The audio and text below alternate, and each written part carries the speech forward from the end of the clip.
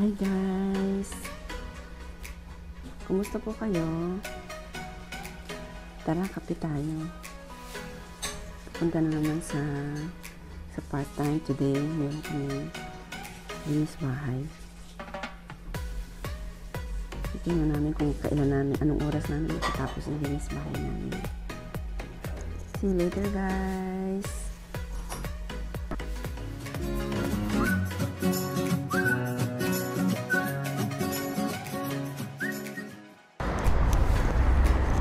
Hi guys! Good morning! Shalom from Israel!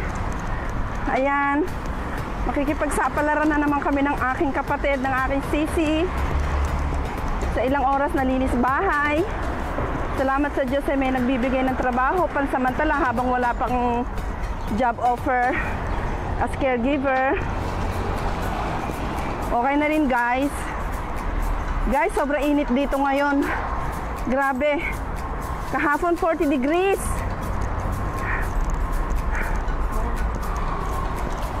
Ay nako. Ganito dito pagka summer. Masarap lang lumabas sa gabi. Pero kapag ka ang trabaho mo sa umaga, talagang malilitsyon ka sa init. Ibalik ko lang yung mask ko guys para makilala nyo. O kaya ako tinanggal yung mask ko. Ayan. Punta kami sa trabaho katulad nung last week. Same job. Same job. Maglalakad lang din kami. Less than 20 minutes. Okay na lang din kasi exercise na rin kahit mainit. Total umaga naman. Share ko lang din guys kahapon. Lumabas kami ng best friend ko. Ganon din 40 degrees din yung temperature kahapon. Ang nangyari, nag-collapse yung kaibigan ko sa gitna ng daan. Kaya hindi kami nakapagtrabaho kahapon kasi kailangan dalhin siya sa hospital. Akala ko mamamatayan ako ng kaibigan. Nanirik ang mata niya kahapon. Kaya maghapon ako sa hospital, sa emergency room. From 12 to 10 p.m. nasa hospital ako, binabantayan ko siya. Hanggang sa lumabas yung mga results nila. Yung results sa mga examinations niya, hindi ako umuwi. Ayun, nagkaroon daw siya ng... Noon pala guys, meron na siyang lagnat. 3 days ago, meron na siyang lagnat. Hindi siya nagpa-confine agad sa hospital. Kasi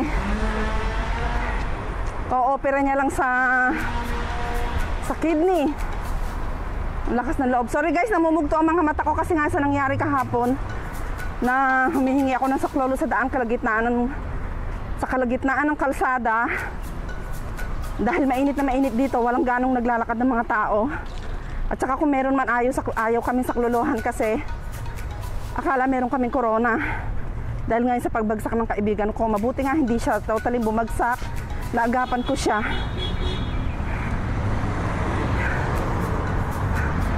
Kaya nga guys, sinasabi ko sa inyo, sa init, kung wala rin lang kayong importanteng gagawin, huwag na kayong lalabas ng bahay.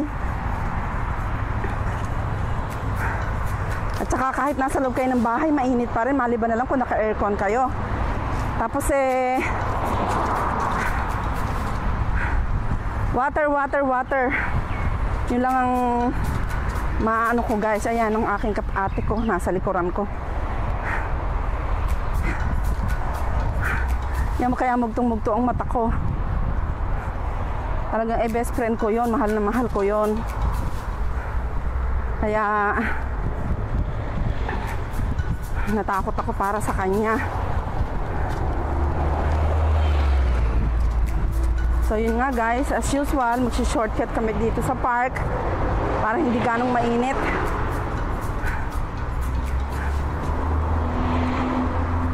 Pansamantala guys, ang trabaho namin ganito lang muna talaga.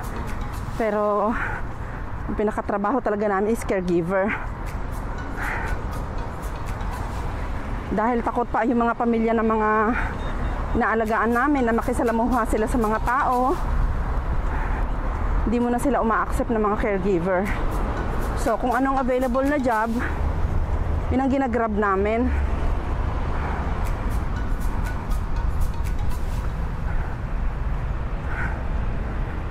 So yun nga guys, lalo na pagka nasa abroad ka, time is gold. Biruin nyo guys, ma-share ko lang, hindi sa pinagyayabang ko. Kasi naman lahat naman ng bagay na nakakamit natin ay sa pagsisikap natin. At kaya ko lang din ito i-share para maging aral din ba, ganon. Yung 2 months na lockdown kami dito, less than 2 months. And before pa yon, wala na akong trabaho, let's say. More than 2.5 na akong walang trabaho. Alam niyo ba guys, kung magkanong sweldo ang nawala sa akin?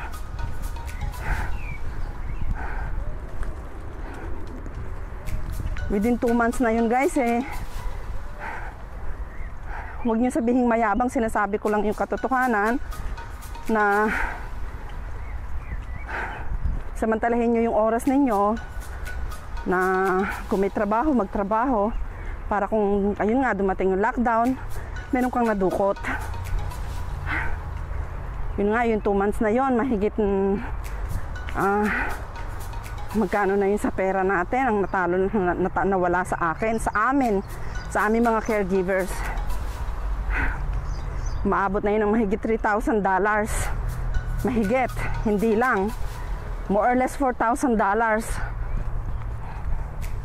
Mabuti na nga lang guys, nung February, month ng February, bago nag-lockdown dito, katatapos ng trabaho ko, nakapag-save ako. Yun nga yung kinakain namin hanggang sa panahon na to.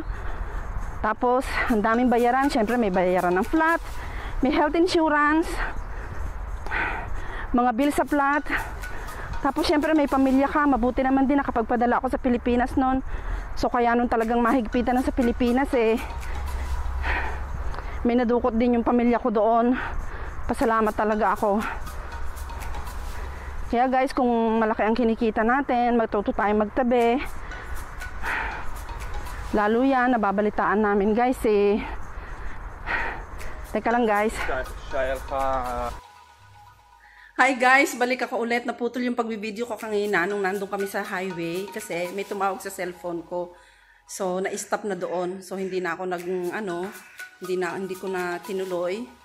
So, yun nga, ang masasabi ko lang guys, kapag ka meron tayo, lalo ngayon na naranasan na natin itong pandemic na to, kapag ka meron tayong konting kinita, magtabi tayo para meron tayong madudukot pagdating ulit ng wag naman sanang mangyari. Ibig ko sabihin sa pagdating ng mga disaster na gano'n, mga pandemic, epidemya, meron tayong nadudukot. Kasi natuto na tayo sa nangyari na to. Kaya pasalamat ako guys, nagkaroon ako ng trabaho ng month ng February na talagang nakatulong sa akin na malaki. Biro mo guys, 2 months na wala kang trabaho, meron ka mga bayarin, pero nakaraos pa rin kami. Siyempre, merong ayuda yung Philippine Embassy dito, tsaka yung mga best friend namin na patuloy yung trabaho nila, na hindi sila lumabas sa mga amo nila nung medyo inunti-unti na ng Israel government na pwede nang lumabas ng konti-konti. Pinuntahan na kami ng mga BFF namin. Yun nga, binigyan kami ng ayuda. Kaya pasalamat talaga kami. So guys, nandito na nga kami sa trabahong lilinisan namin ng ate ko. Yung ate ko nagsisimula na doon. As usual ako. Ito, magluluto ako. Share ko lang sa inyo guys. Saan ba yung Yan. Yan guys, i-share ko lang sa inyo. Ayan gusto ng may-ari ng bahay na nililinisan namin ay gagawin ko siya ng soup. Ayan ang mga ingredients sa soup na gusto niya. Ayan. Ayan guys. syempre, may gagawin ko rin siya ng, pagluluto ko rin siya ng manok, tsaka ng mashed potato. Yun ang gusto niya. Tapos ito ang trabaho namin guys. Ayan, ganyan ang itsura ngayon ng trabaho namin hanggang hindi pa kami nagsimula. Ayan. Yan ang simula ng trabaho namin. Hindi pa malinis yan guys. Hindi pa maayos. Ayan yung ate ko. Nagsisimula na dito sa kwarto na to. Ngayon may konti kaming plantsahin pero maluwag ang oras namin ngayon kasi hindi kami nagmamadali sa oras kahit maano kami ng konti. Sumobra kami ng konti. Kasi iniwan sa amin yung susi. So hindi kami pressure kahit lumagpas kami, at least hawak namin yung oras namin eh. Bayad naman yung ano namin, nasa sa amin na yon, kung bilisan namin o bagalan namin, basta bayad yung oras namin. Yan siya guys. So dahil medyo marami ang lulutuin ngayon, hindi katulad nung last week. So mas magpo-focus ako sa pagluluto. Yung ate ko sa paglilinis. Ayan. Nakapantrabaho ako.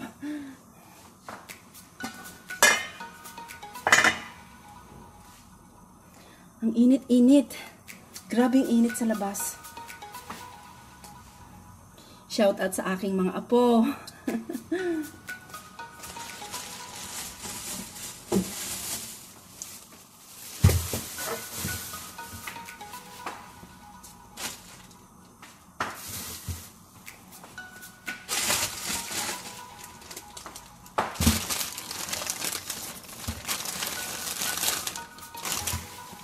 Yung mga mashed potato.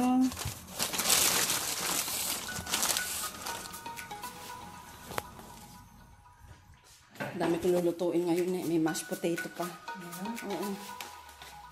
Eh, wala ka naman ganong anuhin din dyan. Yung opisina na walisan mo lang yun. Oh. Kaya hindi mo tapos agad dito. Ay, kaso baka nilulutuin.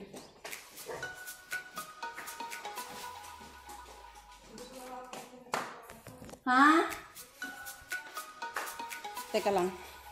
Alin? Oo. Oo, anuhin mo na lang ng tubig. Kaya nga. Ngayon, nagsisimula na kami. 2 hours, tig to 2 hours and a half kami dito ng ate ko. Meron na kaming $40 each pag natapos namin.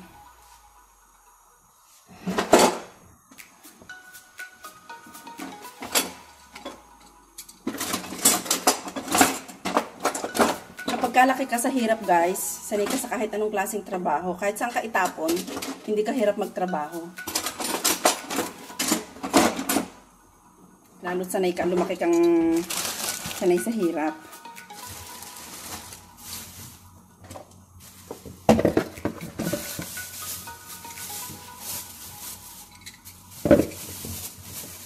Ang isasahog ko sa soup niya is carrots, isang potato,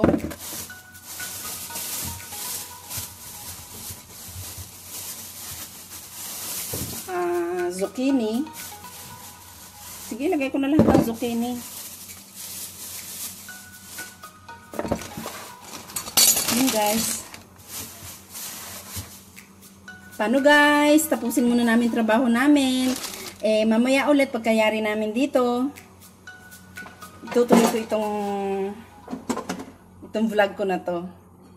Sinasamantala ko lang kasi guys na nagpa-vlog ako paglabas namin ng flat. Kasi sa flat wala naman kasing pwedeng i-vlog doon. Napakaliit na lugar. Wala ka naman ikukwento. Wala kang iaano. At least dito meron ka nakikita. Meron kaming ginagawa. Yun nga guys. Share ko na lang sa inyo mamaya. Bye-bye muna guys. Hi guys. Itutuloy ko yung vlog na hindi ko natuloy kanina nung nandun kami sa linis bahay namin. Nung matapos kami doon, hinatid kami nung may-ari. So hindi ko na naituloy yung pag-vlog ko. Hinatid niya kami doon sa bahay ng kaibigan ko dahil kinuha namin yung susi. Tapos diretso na kami dito sa bahay, naglakad kami. Grabe init guys. Grabe, talagang grabe ang init. Napaka ano talaga, akala ko maging ako naman yung magkukulaps doon sa ano. Sabi ko sa ate ko, sumilong kami sa mga puno. Wala pa naman kami dalang tubig. Kaya pagdating namin guys, talagang pagod na pagod ako. Hindi ako napagod sa trabaho, napagod ako dun sa init. Tapos eto nga, nakumain na kami. Gusto ko nang tapusin tong vlog na to na sinimulan ko kanina. So hindi ko na naipakita sa inyo yung before and after nung trabaho namin. Dahil sobrang init. Kaya yun nga guys, at least na-share ko sa inyo yung trabaho namin ngayon. Awa ng Diyos, kasi wala pa namang offer sa mga caregiver, so kahit ano na lang dumating na job na in-offer sa amin, ginagrab namin as long as kaya namin. Ang problema lang kasi ngayon guys, ang weather, napakataas ng temperature. Like nga nasabi ko kanina yung best friend ko kahapon is nag-collapse. So yun nga, nakaraos naman kami, nandito na kami sa flat, nakakain na kami ng tanghalian. So awa ng Diyos, nakaraos na naman ng isang araw. Kaya yun na lang muna guys. Salamat sa inyo. Yun po mga bago lang po sa channel ko, please don't forget to subscribe, like, share, and comment. Tsaka po pakiclick na rin po ang notification bell para po kung may bago akong videos, ma-update po kayo. Maraming salamat po. See you guys!